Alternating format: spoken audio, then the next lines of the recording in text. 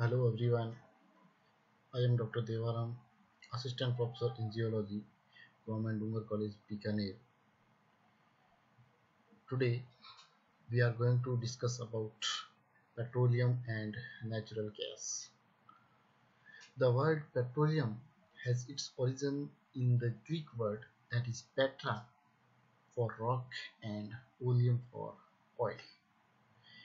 Petroleum or crude oil is a naturally occurring liquid found in porous rocks or in reservoirs below the Earth's surface. It is an organic material comprised of hydrocarbon molecules found by hydrogen and carbon atoms with possible inorganic contaminants such as nitrogen, carbon dioxide, hydrogen sulfide, and others. Crude oil is found in subsurface rock formation known as oil reservoirs. It is typically found in presence of natural gas or associate natural gas. Associate natural gas are hydrocarbon gases that coexist with crude oil and may be present as gas dissolved in the crude oil in the form of solution gas or a distinct gas phase in contact with the crude oil in the form of free gas or in the both conditions.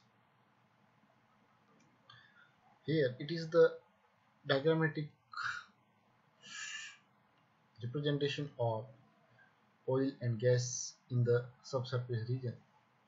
This is the oil and gas rich shale and it is unconventional oil gas well. There also a conventional non-associated gas which is. Now some basic terminology related to the petroleum geology. The study of geological process that create crude oil and natural gas reservoir is referred as petroleum geology. In this discussion, we will also need to include brief discussion of related specialized area of geological study, including stratigraphy and structural geology. Stratigraphy is the study of layers or strata within the rock formations, and structural geology is the study of deformation of rock under tectonic forces. Here, the photograph showing the layering, or we can say the strata and stratigraphy, and deformation structure in the form of anticlines. So these inverted bowl shaped feature in this photo is an anticlinal structure. Yes.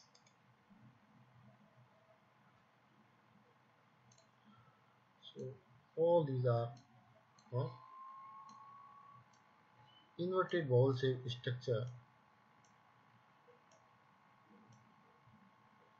or anticline structure, or simply we can say these are anticline. Anticlines statically form the most common crude oil and natural gas reservoirs.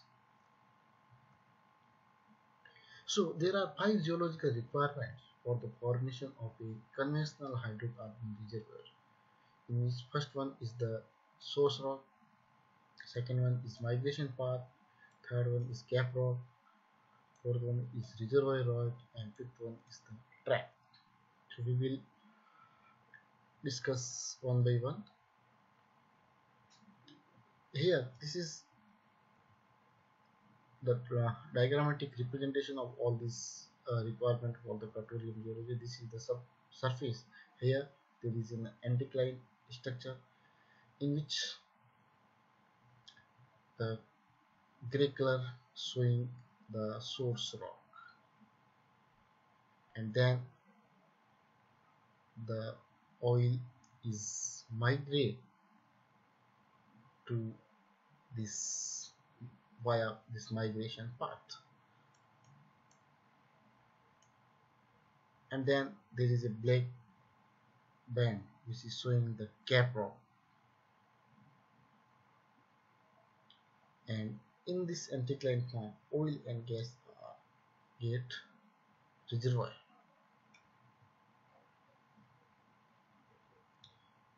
So first one is the source rock. The source rock is represented in light gray color in the previous diagram. This is the rock in which original organic material is converted into hydrocarbons.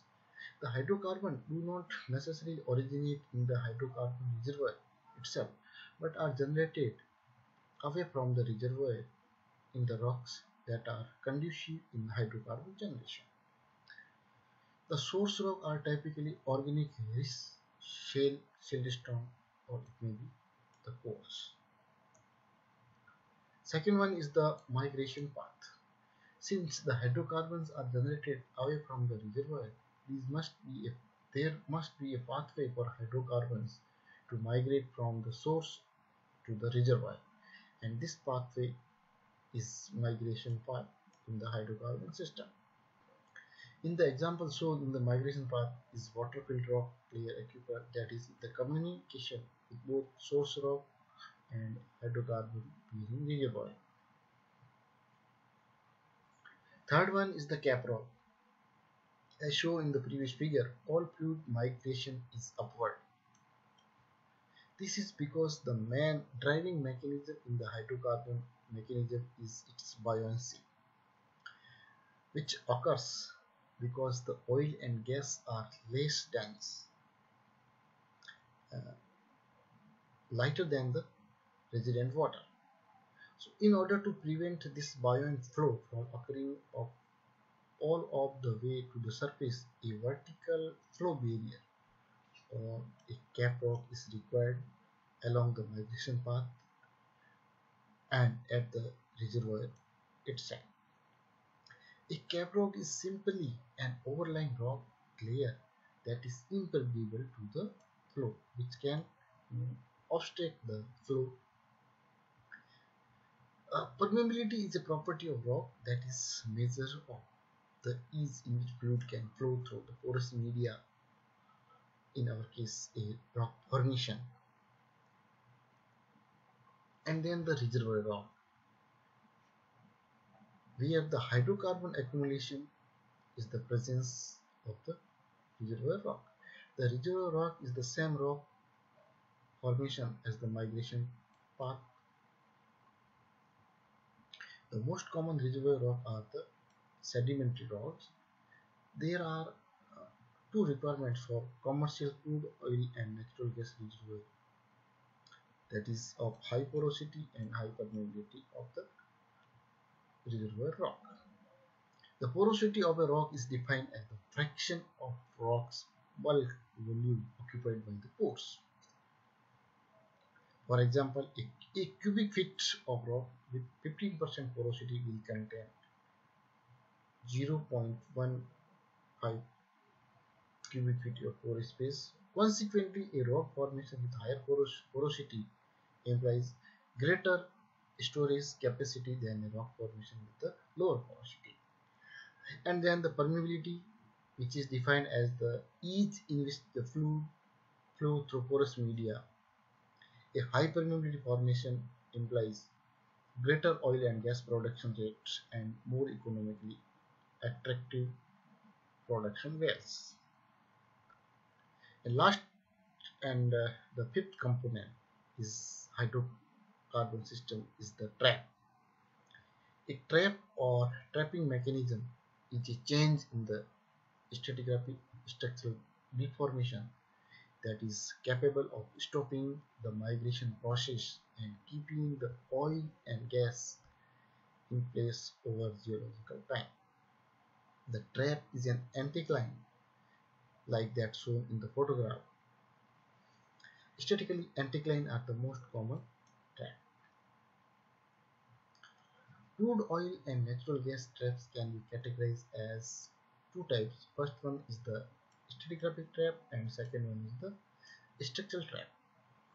Stratigraphic traps are related to the layering of the rock strata, and structural traps are related to the structural deformation of rock formations. Here, These are the stratigraphic trap shown in this figure. So first one is the pinch out trap, and the second one is the unconformity trap. In these figures, the yellow layers are represent reservoir rock, while the green area represent as the oil accumulation in the reservoir traps. This is the oil accumulation and this is the reservoir rock. And here these are the, we can say, the trap or the impermeable rock, and this is the overburden. So this is the pinch out trap and this is the unconformity trap where the strata are inclined and then a further horizontal strata is present. The second one is the structural trap. These are also related to the mechanical deformation and failure of the reservoir rock. The figure shows an anticline structure. This is the anticline structure or anticline. The anticline is typically the most common reservoir trap. The reason for this is very simple. An anticline trap simply requires that a reservoir rock and cap rock be folded in manner that can trap the lighter hydrocarbons. So this is the anticline trap, this is the fault trap, and third one is the salt dome trap, in which the intrusion of salt in the oil traps. So a fault trap is created when a rock formation undergoes mechanical failure during an earthquake and the resulting fault causes a porous and permeable rock formation to be positioned adjacent to an impermeable rock formation. Thus, closer to the trap is formed by cross fault in the buccal layer. And third one is the salt dome.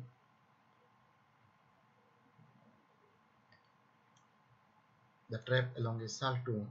These traps are common in areas where salt formation exists, such as in the Gulf of Mexico.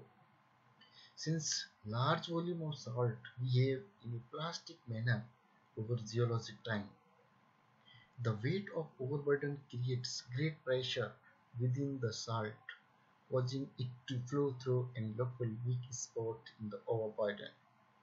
These salt intrusion can create hydrocarbon trap above and to the flank of the intrusion, which is depicted in the figure C as well as this. So this is the intrusion of the salt and the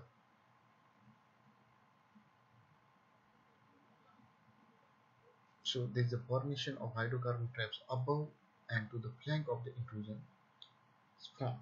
So these are the some basics of petroleum geology and the terminology or the requirements related to the petroleum geology. Thank you.